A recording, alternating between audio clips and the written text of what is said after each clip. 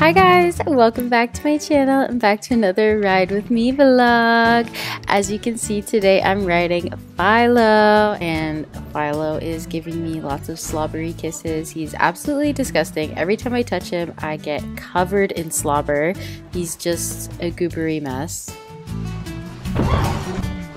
Hey! So Filo and I both got spooked there for a moment. It's always a little scary when a horse spooks in a stall when you're with them, but to be fair, it also spooked me, so I can't blame him. And Filo's not really spooky, I don't think. I've never had a spook on him. He's a pretty good, confident boy. There, I think Filo's intrusive thoughts won for a moment, but I'm just giving him a good groom and he is shedding so much right now. Look at all that hair coming off. Guys, summer is around the corner. The weather is finally starting to look up and I'm so excited for summer riding. It is almost here.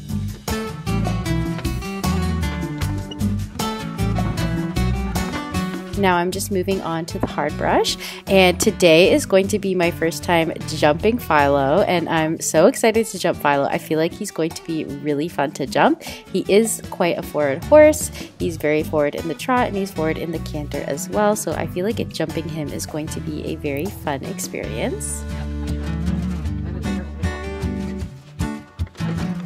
And of course, the last step in the grooming process is picking out his feet. I'm just cleaning out his ginormous hooves.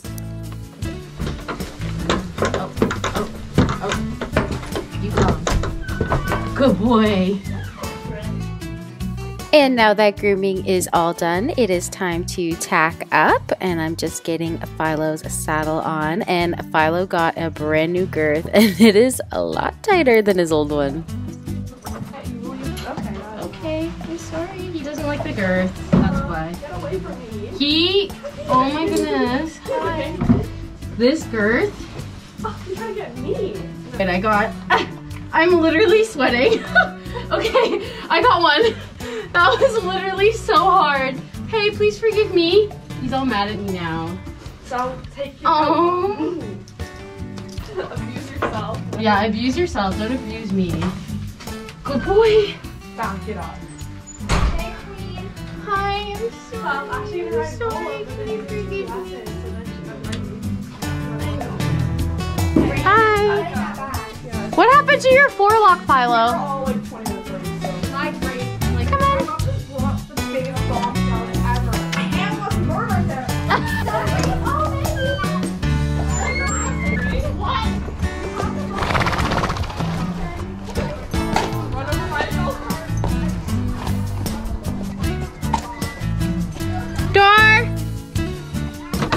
Yes?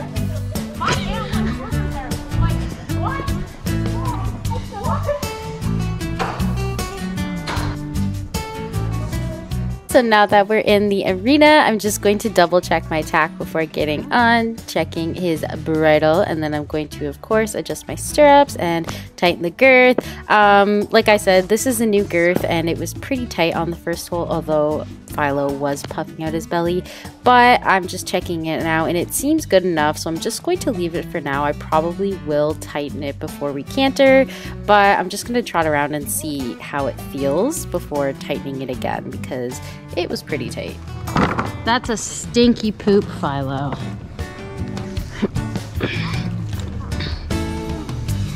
Stop being a booger. Oh my goodness, you're so tall.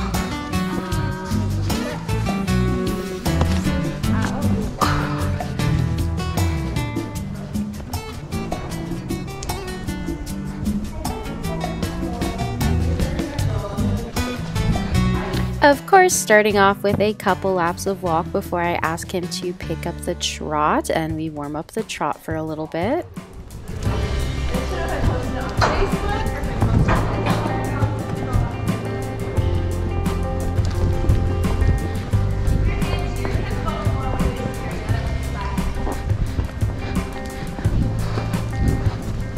Down there you'll notice it's very, very flat.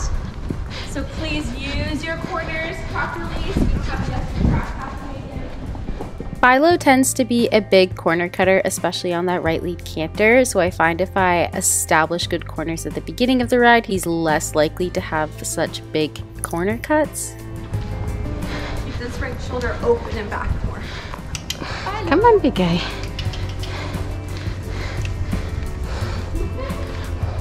Nah.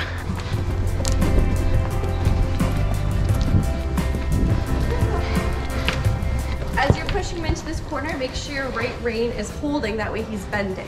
So you want right rein up and back like this. See how his nose bends in a little bit? Don't ever cross it over, but up and back like this. And then right leg pushes his bum over. Okay. Okay? That's what you're aiming for. Inside eyeball. Oh god. Inside eyeball, yes.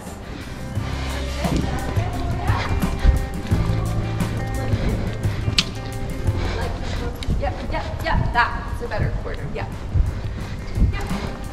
Let's change direction, guys.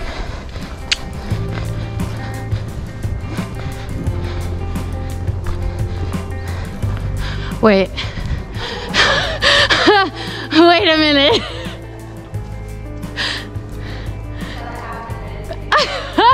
I was like, wait, how am I on the wrong posting diagonal? I sat for 2 bombs. Oh my goodness. That was really funny. I have no idea how I managed to cross the diagonal and not change directions. But now we have changed directions and we are working over our line of poles here. Lower your hands a little bit. That's going to allow us to toggle forward. So after each round of going over the poles, we're going to change direction and then go over them and then change direction again to go the other way.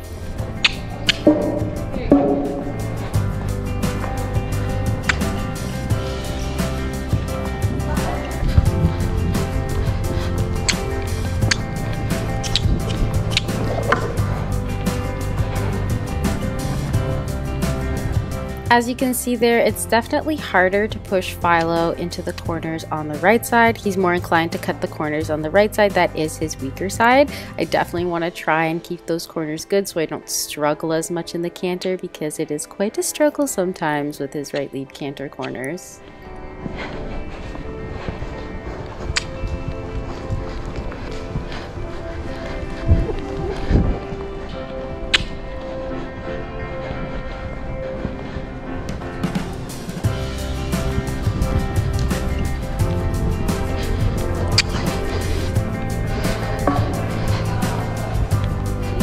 And now we're just taking a quick walk break before we move on to our next exercise.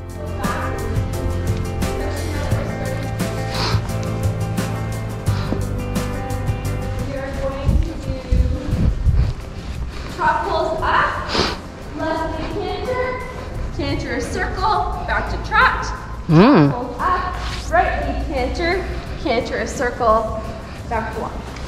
Because we are moving on to canter now, I'm just checking his girth and seeing that I can go up a hole. He was just puffing out his belly a lot.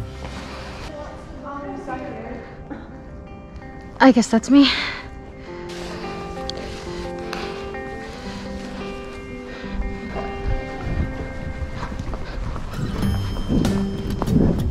Whoa.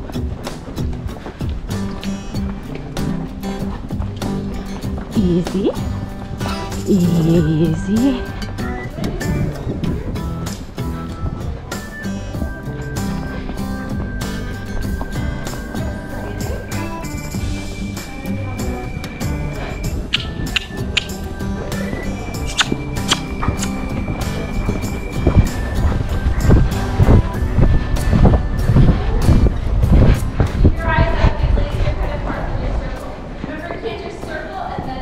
Oh.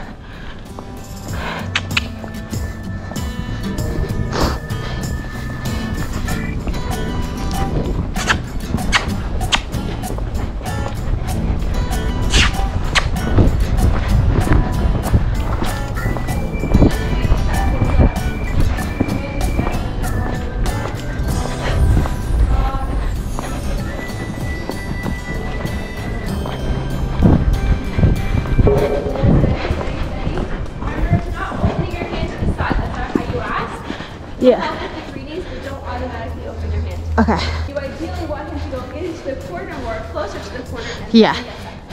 Okay. Easy. Easy.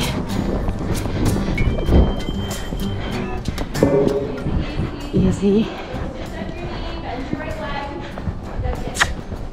Right leg straight.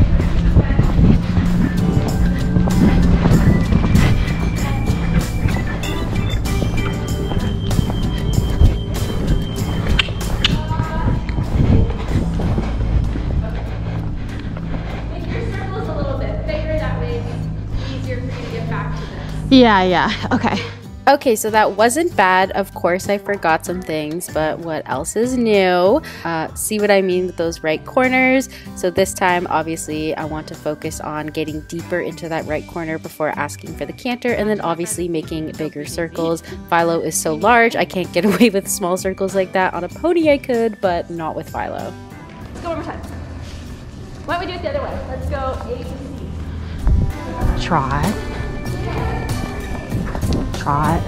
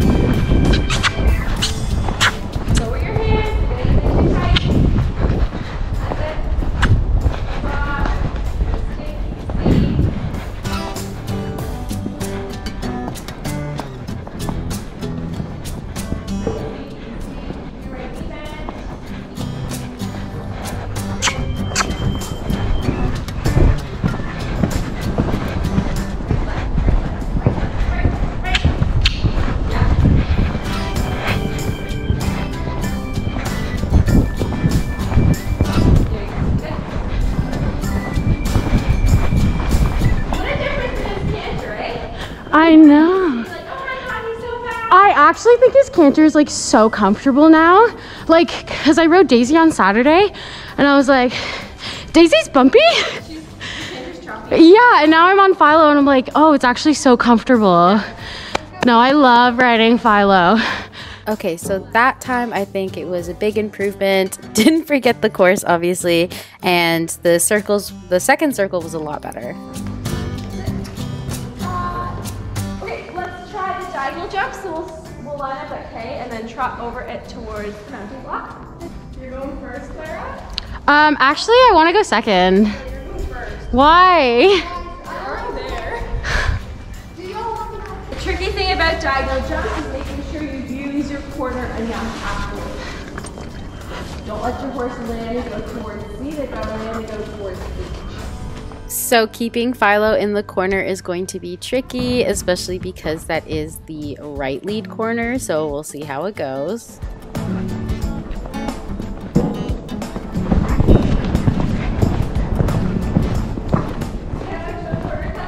Yeah. I also think I 2-pointed way too early. Yeah, you anticipated. Okay, yeah. You were waiting for it, you anticipated, and then he thought maybe he should speed up. Yeah. Yeah, I felt that there was like hesitation. Okay. Okay, so yeah, I could definitely feel myself 2-pointing a little too early there. I just felt like he was gonna take off long maybe, so I don't know, but I'll try and be patient for this next time.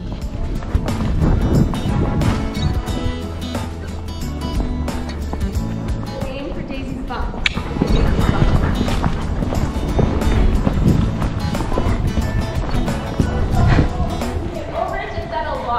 Yeah. Brush it and duck your shoulders. You need to learn to keep your body very still. Your body doesn't make any movements to make him go. For the jump? Huh? For the jump, or? At the jump, you want him to go fast, but you need to pull your shoulders at it. Okay. You need your body to stay still. Your leg can kick to make him go. The upper body has to stay still. Okay.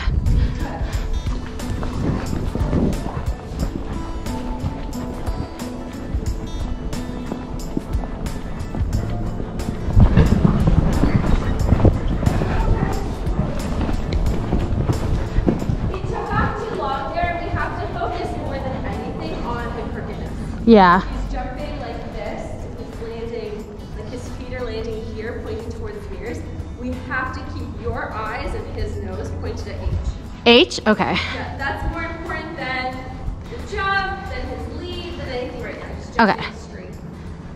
So yeah, I'm definitely struggling to keep Filo straight during that jump. Relax your hand, don't rush it, just focus on steering. In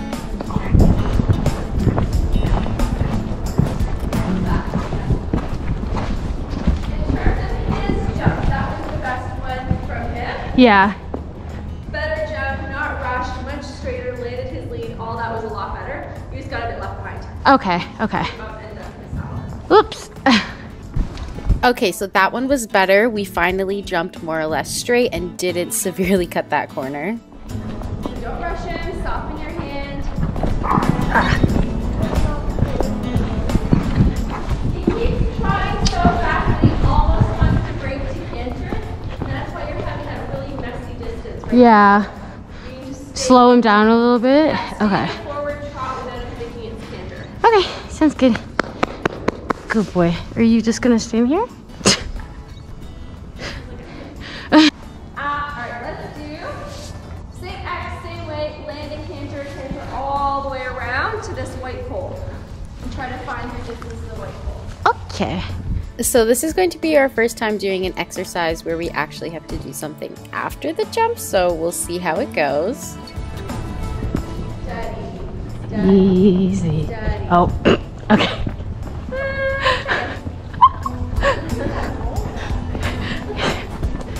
Easy. Easy.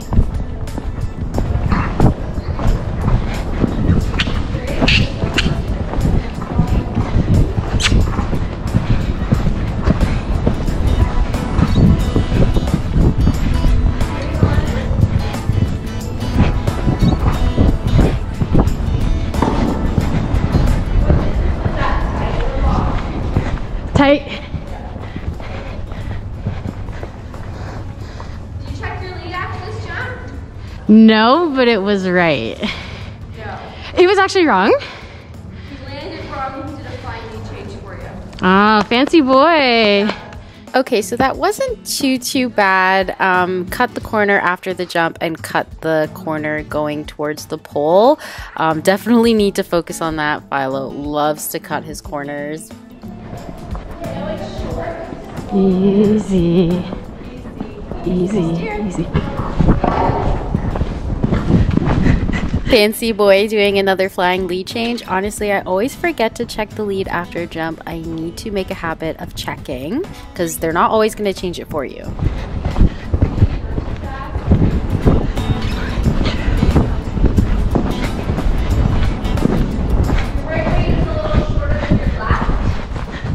Yeah. Was that too long? A little long. Okay, okay. So ideally you're going to get to the point that like, when you're 3 strides away, you can kind of tell where your horse is going to take off. Yeah. When you're like this far away for Maple, just say, this could be 3 strides. Yeah. And if you happen to be here, you're like, that's too long for a 2, but too tight for a 3. So then you try to adjust them. Yeah. So if it's too long, you want to go faster, get closer to it. Okay. If it's going to be too short, you want to slow down to fit in more steps. Okay, okay. Yeah. Man, you literally have like a split second to figure that out and make a decision. Okay, let them pull up. Okay. So today was honestly such a good lesson. We had a valuable lesson in striding and trying to figure out your strides. And Filo is really not that easy to jump. So I'm glad that I had this lesson on him. And I would love more opportunities to jump in because I think he will have a lot to teach me about jumps and counting strides and obviously maintaining crookedness.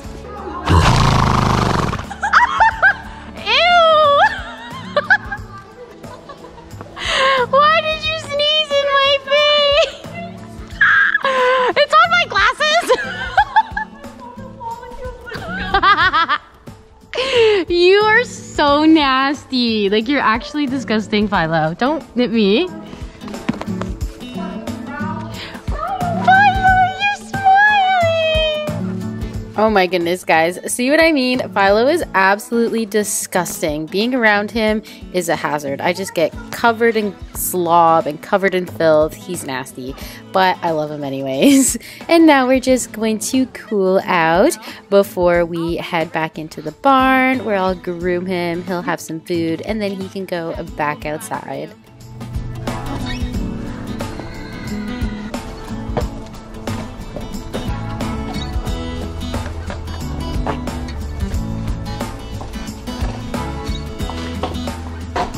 So, come on.